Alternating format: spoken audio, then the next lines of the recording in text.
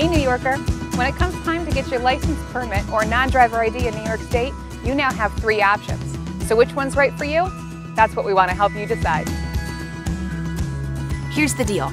Because of the Federal Real ID Act, beginning October 1st, 2020, your regular old license isn't going to be accepted alone as proof of ID for domestic air flights. Take a look. The new standard New York State license, permit, or non-driver ID will now be marked not for federal purposes. And like I said, starting on October 1st, 2020, it won't get you onto a plane for a trip within the US without additional ID, like a passport. If you don't want to carry around more than one ID when you fly, and you want to have a license, permit, or non-driver ID that will get you on a domestic flight, get the Real ID.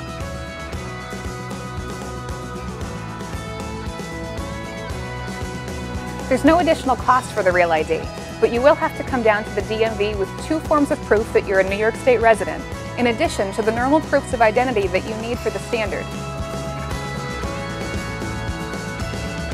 You have one more choice. You can also get the enhanced. This has been around for a little while, so some of you may already have one.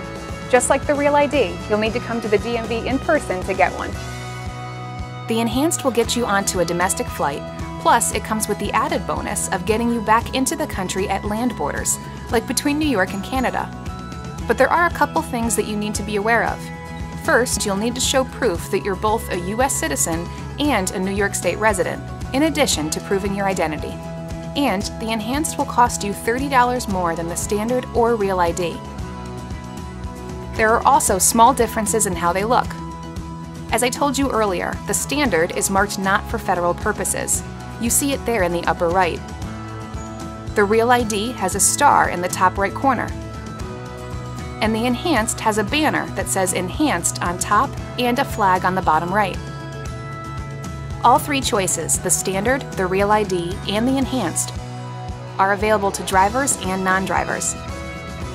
If you've never had a license, permit, or non-driver ID in New York State before, you'll have to pay us a visit to get one. If you're renewing, you need to check your renewal notice to see if you can do it online or by mail, or if you need to come into an office in person. And back to figuring out what you need to bring into an office, we've made that easy.